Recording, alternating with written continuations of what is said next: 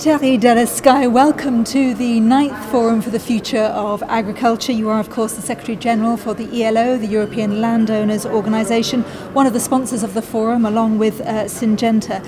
Today, the theme, when we're talking about the Sustainable Development Goals, is implementation and no time for business as usual. It seems to have been the theme of the conference as well so far, that concrete steps are necessary, that the time is now, that there needs to be real change. What do you make of what you've heard so far, Thierry? In my mind, for the ELO, the interest is to try to define new policies towards the future of the agriculture, and especially after 2020, because we'll have to face what next after 2020. And this is really what we try to identify today in this conference, how to implement the 16 Sustainable Development Goals and to introduce those goals into the European CAP. We're still talking about many of the same issues: to feed the world by using less, to look at poverty whilst there is obesity in the world, and all with the banner of climate change being there. From your point of view, is this an economic debate? Is this a social debate? Is this a political debate? I think that there is a part of the three. It's, of course, first of all, an economic debate, because if agriculture is not sustainable, we cannot pay for sustainability for environment and for the social aspect. So if farmers are not able to make profit, we can forget the two other aspects. We've heard today farmers being viewed as entrepreneurs, farmers as not just as producers. Are these the kind of messages you want to hear? I know that you believe biodiversity is at the heart of the agricultural business model and what needs to change. We talk about change, we talk of integration, we talk of precision management, we talk of so many changes, but what can you see as real concrete steps towards achieving what we need to do? Currently, in the actual CAP, we have the greening. The greening is maybe not sufficient, but it is a first step. And we should be satisfied that there is an acknowledgement of the fact that we have to introduce biodiversity in the policy. But it's really the first step after agri-environment. Now, how can we do best? What do we have to do best? And this is what we try to identify.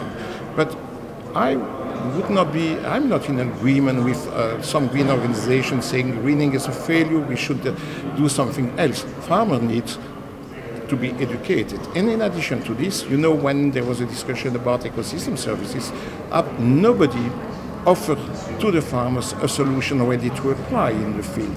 Then it's not reasonable, because if you want to make for each plot of land a different program, farmer will not be in a position to do it and to deliver.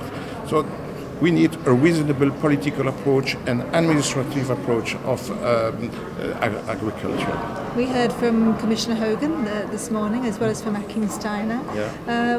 What did you hear? What do you think are your priorities aligned between the ELO and? I think we are deeply in agreement with Commissioner Hogan and Achim Steiner. Achim Steiner made very clear how important it is to balance what we use from land and what we take out from land. And it's very important. So we need to develop a new model, a new approach.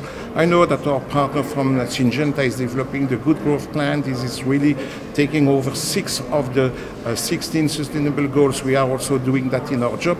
We have some common action with Syngenta, like the pollinator initiative, and I'm very proud to say that we were very early with Syngenta to develop a pollinator network initiative, which is leading to a policy. The European Commission is willing to produce a regulation to discuss and to make some offer on this theme. Pollination is, of course, such an important part of the food security debate. I know that we've also discussed today innovation with regard to information and being joined up, data. You know, I know that you're interested in the Internet of rural things. So, you know, tell me in terms of the debate there, which we're coming on to later on in the forum today, that will also be important. I think for us, innovation is crucial, and it is one of our most important motto at ELO. We do believe that if farmers don't get the right to utilize of the new technologies, it's nonsense. Of course, the debate over GMOs is over. There are new techniques, and we want to have access to the new techniques because we know that they are impacting less the environment and that they are favorable also in terms of social approach. So let's be honest, empower farmers to do their job properly, and we should get out of a lot of belief. Let's go back to science and real science. There is, of course, no silver bullet. I think we're all agreed on that. So in terms of, the main message that you hoped to hear or you wanted to leave with those influencers and campaigners who are gathered here today, what would it be from the ELO?